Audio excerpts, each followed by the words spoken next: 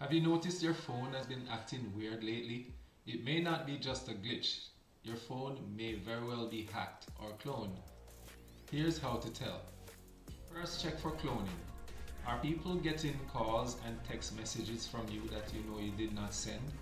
And is your phone regularly or randomly dropping signals even in strong areas? If that's the case, then it's a strong indication that your phone might be cloned.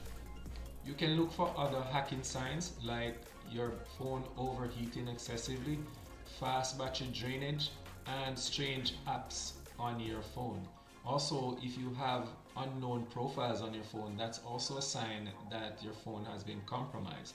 Now, to check this, you want to go, it depends on the phone that you're using. So if you're using an Android, you can go to the app permissions and remove anything unfamiliar.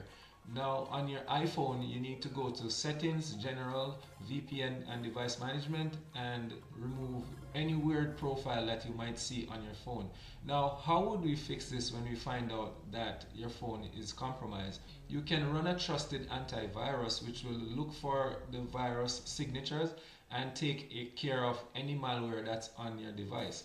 You want to go in and change your password, and if this keeps happening, you need to do a factory reset which will clear off everything and return it to normal settings as if the phone was just purchased. In addition to this, you need to also get a new SIM card. Stay safe because your phone holds your life. Subscribe for more tips from Cyber and Tech with Dre.